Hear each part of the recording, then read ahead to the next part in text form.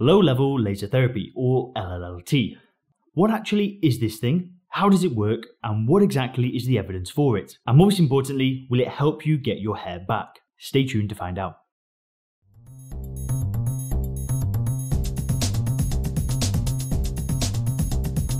Guys, just before we get into the video on LLLT, if you're watching this video because you're interested in finding a way to regrow your healthy hair, but you don't want to take harsh chemicals that can come with side effects, I want to mention to you the Hair Guard Grow Comb. The Grow Comb uses a hair guard patent pending technology called electrotrichogenesis, or ETG. Unlike LLLT, as you'll learn about in this video, the Grow Comb actually has some amazing before and after photos. And unlike other hair loss treatments, the Grow Comb is a one-time fee, meaning that you'll own it for life. The Hair Guard Grow Comb comes with a 365-day money-back guarantee, so to learn more and to see the other reviews of this product, then click the link below.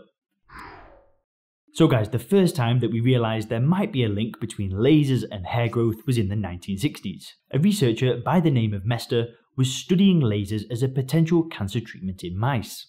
And as part of his experiments, Mester would shave the backs of his mice. And this was when he actually noticed that the lasers seemed to promote hair growth on the mice. And over the next few decades, we got more and more anecdotal observations of this kind, thus leading many companies to start looking into developing laser devices that would help to stimulate hair growth, which would eventually result in 2007 in the FDA clearing the Hair Max laser comb as a medical device to treat hair loss in men. This was the first LLLT device that had been cleared by the FDA for this purpose. It was actually the first medical device ever cleared for hair loss, period.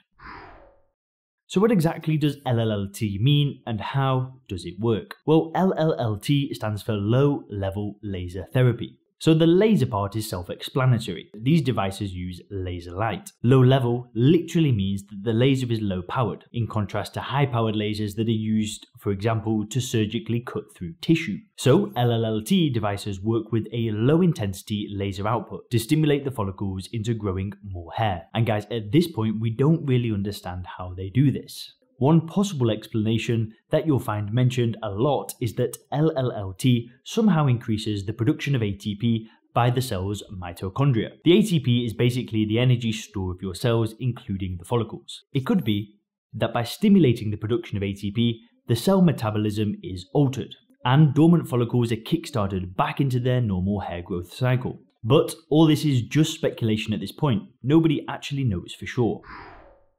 Now guys, going back to our story of how LLLT came to be. Remember that we were discussing the FDA approval of the first LLLT device in 2007, the original Hair Max comb. Well, this was followed up in 2009 by further FDA clearances on modified Hair Max models. And in 2011, the comb was granted further FDA clearance for the treatment of female pattern hair loss. Over the years, the company has released more versions of its original comb. These newer products have the advantage of larger scalp coverage, but obviously come with the higher price tag. And at this point, there are all sorts of devices on the market apart from the Hair Max line, and they come from a number of different companies. Every year, we seem to be getting more and more LLLT devices. Like, for example, the Theradome, which is a full-sized head cap that is also FDA cleared, as well as the iGrow, another FDA cleared cap. You can also find devices sold for use in beauty salons or in a clinical setting under the supervision of a doctor. The cost of treatment can be as low as a few $100s to purchase a device for home use. The cheapest of these devices start from around $200 and they go all the way up to $1,000 or $2,000 for larger devices that cover the entire scalp. Now, if you choose to do the treatments at a clinic, the costs will run higher, all the way to several thousands of dollars, spread over several clinical visits. With regards to treatment frequency, most protocols specify something in the order of 15 to 30 minute sessions. These are done every other day for the first few weeks, but afterwards the frequency typically drops to 1 or 2 treatments a week, and eventually you reach the so-called maintenance phase of treatment. Depending on the type of device used, when you're on maintenance, treatments can be as few and far between as once per month. So, what about the published research on LLLT devices? So guys, I want to show you the results of the clinical study that led to the original Hair Max comb getting the first ever FDA clearance back in 2007. So this was sponsored by Lexington International, the manufacturer of Hair Max, and it was published a few years later in 2012 in the Journal of Clinical Drug Investigation. The study was randomized, double-blind, and included a sham device treatment. In trials of medical devices, the sham device is the equivalent of a placebo. It's basically a fake device that looks like the actual device but does nothing. It powers up and appears to work just the same but delivers no treatment. And the sham device used in this trial looked exactly like the Hair Max comb, but the laser lights were replaced by ordinary incandescent lights which lacked any therapeutic effect. The subjects were men between the ages of 30 and 60, recently diagnosed with pattern hair loss. At the start of the study, after 26 weeks of treatment, the researchers took hair counts in a 1 centimeter squared balding area. The men receiving the active laser treatment had an average hair regrowth of 18 hairs, whereas those treated with the sham device continued to lose hair. So, in terms of objective hair counts, the device really did produce results. Now, the study also reported the subjects' own assessments of their hair loss, as well as how the investigating doctor assessed their hair loss. And this is where things get a little bit more tricky. The men who were undergoing the active treatment reported perceiving significantly greater improvement on average compared to the men in the sham-treated group. But the expert doctors who blindly compared the before and after photos saw no difference whatsoever between the two groups. I've highlighted this for you in this table. You can see that the percentages of men who the doctors found to have had no growth or minimal, moderate and dense regrowth were more or less similar across both groups. These differences were not statistically significant between the two treatment groups. And guys, while hair counts are good and we're all for increasing them, hair loss is a cosmetic condition and something that the expert hair loss doctors are best at assessing. So it appears that while the hair regrowth was statistically significant, it was not enough to be obvious to the naked eye.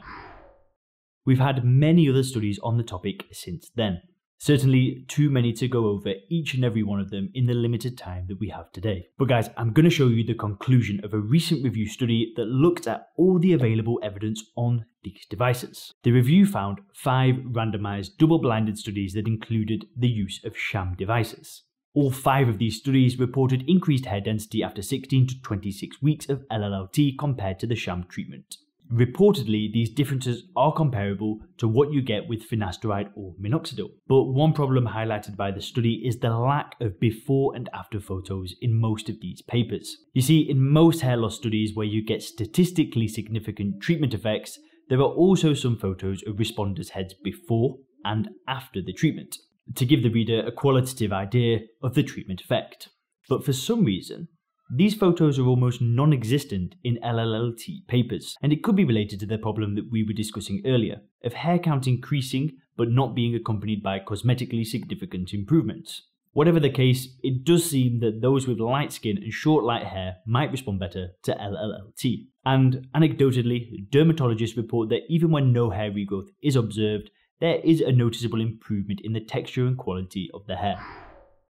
Another problem highlighted in the review paper is that the trials typically only last up to 6 months, meaning that we do not know what happens over a longer time frame, and in particular if the effects of treatment are permanent or if maintenance will be required. We'll come back to this later in the video. There's also the issue of actual frequency that these devices use. The original Hair Max device used a frequency of 655 nanometers, which our brain registers as the colour red. There are now animal and in vitro studies suggesting that this might not actually be the optimal frequency, but most devices still use the 655 nanometer frequency. And this probably has to do with the fact that it simplifies the FDA approval process if your device has similar specifications to previously approved devices. So manufacturers are still modelling their devices on the original Hair Max specifications, meaning that it might be practical and economic considerations rather than the latest science that are guiding product innovation. So what are the advantages of LLLT? Well, for starters, it's something that has no side effects. Obviously, you have to be careful to not get light into your eyes, but other than that, there is really nothing to worry about. Due to the way that it works, it also appears to be effective for both male and female pattern hair loss. And some researchers have also tried using it with alopecia areata, another form of hair loss, and the results do appear to be encouraging. And of course, you can do it from the comfort of your own living room if you opt for one of the home devices. It's also cost effective, it's a one-time fee, so you pay upfront for the device, but that's basically it, no more costs after that. These are rather simple machines, so with proper usage and maintenance, you could probably use an LLLT device for many years. The obvious disadvantage is that it's a treatment that will require some investment of your time. As I said, a typical session is around 20 minutes. And in the beginning, at least, you require treatment several times a week. But after some months, the frequency of treatments drop and the therapy takes up less of your time. And guys, as with most hair loss therapies, you will probably want to continue treatment indefinitely to maintain your results. This is not absolutely clear in the literature yet. As I said earlier, most published studies don't give any information after the 6-month mark. But based on the recommendations of most manufacturers, and given what we know from the use of light therapy for the treatments of other conditions, it's likely that when you discontinue treatment, the gains that you have made are lost. And guys, since we're on the topics of home treatment devices for hair loss, you can click the link now on the screen to see a video that we recently made about the Grow Comb. Again, it uses the patent pending HairGuard ETG technology. I'll see you over there in that video. Thanks.